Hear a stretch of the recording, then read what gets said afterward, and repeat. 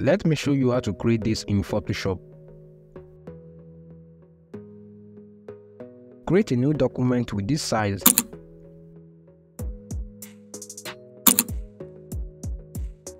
Drag your image to Photoshop.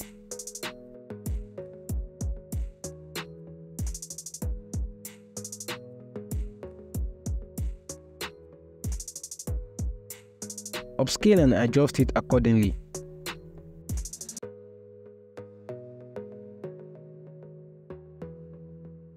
This is the brush stroke. Reduce the opacity so you can position it accordingly.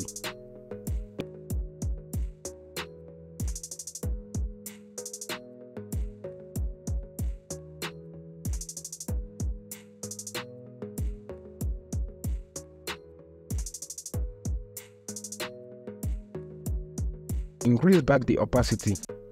On the stroke thumbnail, hold Ctrl and click to select pixel. Choose the image layer and add the layer mask. Then hide the brush stroke. That is it.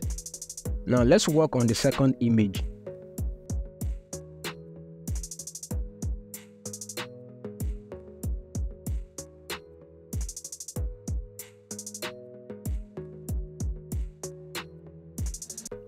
Place the brush stroke on top of it. Upscale and adjust it accordingly. You can reduce the opacity to position it well.